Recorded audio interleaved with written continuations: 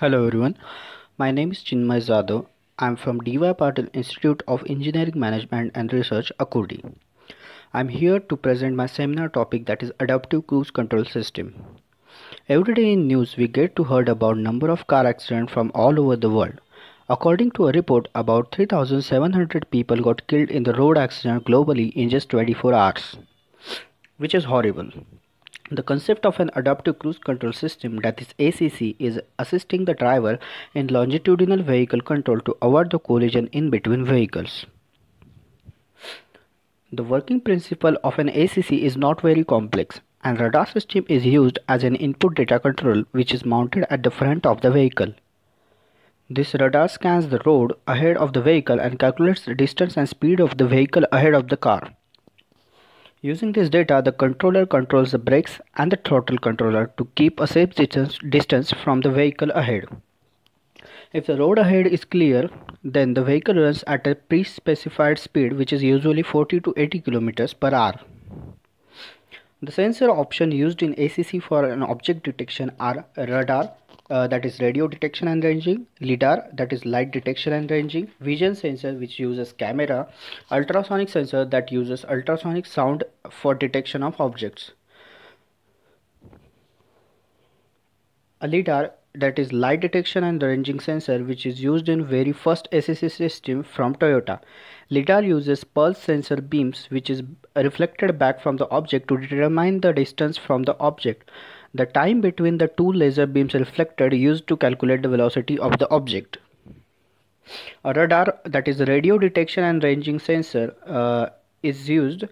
This sensor works exactly the same way like LIDAR. The main difference is it uses electromagnetic waves instead of the laser beams, as it is more accurate and efficient. The antenna used to transmit the waves can be steered either mechanically or electronically. And pulse Doppler radar system is a radar which uses pulse timing technique and uses Doppler effect of return signal to determine the target object's velocity. It combines the feature of pulse Doppler radar and continuous wave radar. A Doppler effect is a change in frequency of a wave in relation to the observer who is moving relative to wave source. It is used to determine the velocity of surrounding vehicle.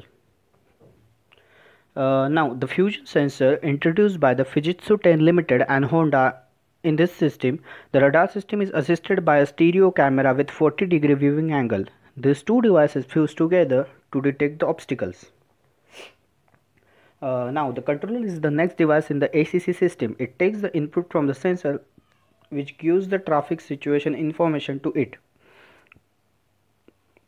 According to that information, controller controls the brakes, throttle of the car. The controller of the car can be of two types. If no vehicle ahead, then speed control is used, and headway control is used to keep safe distance between two vehicles if there is a vehicle ahead. Now, the good example of an adaptive cruise control system is the Motorola ACC system, in which radar camera and IR sensor gives input information to MGT5200 controller. The wheel speed information is collected by the HC12 module. Using all the gathered information, the MPC565 module actuates the throttle and the HC12 controls the braking actuator. Now, an update to the ACC system is the CACC, that is Cooperative Adaptive Cruise Control System. CACC allows the lead and the following vehicle to communicate and exchange surrounding information to work cooperatively to maintain safe speed and distance in between each other. The vehicles currently available in market with ACC are Kia Seltos, Vitara Brezza, Tata Harrier and Tata Nexon, Hyundai Creta, Honda City and Honda Accord, Audi A and Q series, BMW 5 and 7 series, Lexus IS 460, Volkswagen Polo GT and Jetta, Dodge Challenger and Dodge Charger, Jeep Wrangler, Toyota Land Cruiser and many more. The advantages of this system are the driver is relieved from the task of careful acceleration, deceleration and braking in congested traffic. A highly responsive traffic system that adjusts itself to avoid accident can be developed. Since the braking and the acceleration are done in systematic way, the fuel efficiency of the vehicle is increased. Now, as there are pros, there are cons too. A cheap version is not realized. A high market penetration is required if a society of intelligent vehicle is to be formed. It encourages the driver to become careless. It can lead to severe accident if the system malfunctions. The ACC system yet involved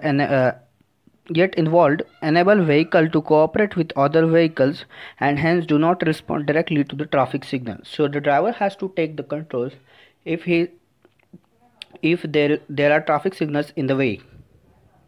Now the conclusion of the seminar is the accident caused by the automobile injure lakhs of people every year. The safety measures starting from the airbags and seat belts now has reached to ACC and CACC systems. The researchers of Intelligent Vehicle Initiative in USA and the Artico program of Europe are working on technologies that may ultimately lead to vehicles that are wrapped in a cocoon of sensor with a 360-degree view of their surrounding. The next advancement of this ACC system is now getting rise, and that is the autopilot system by the companies like Tesla and Google. Thank you so much.